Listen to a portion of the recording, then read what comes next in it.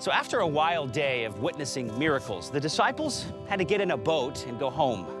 But I get to drive. So I'm going to head on over to the Galilee Boat Museum and look at what the boat that Jesus and the disciples were sailing would have looked like. So let's buckle up and drive on over there. You know me, safety first.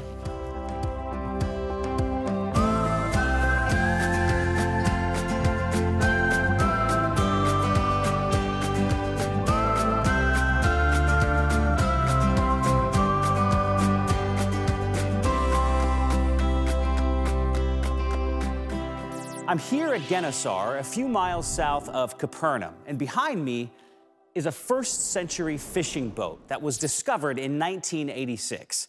I thought this would be a great opportunity to share an authentic artifact that would help put these first-century Sea of Galilee stories into better context.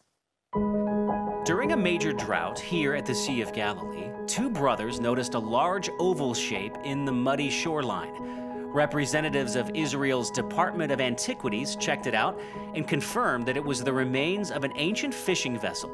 What happened next was remarkable. Working around the clock, the boat was exhumed from the mud over an 11-day period in a painstaking process that preserved the fragile remains. The boat was wrapped in a polyurethane shell and then immersed in a special tank of water. Over a period of years, the rotten wood was replaced with a special wax underwater.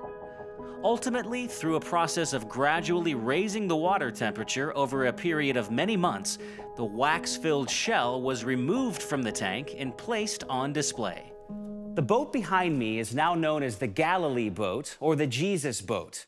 Multiple studies have dated the ancient vessel to between 100 BC and 100 AD.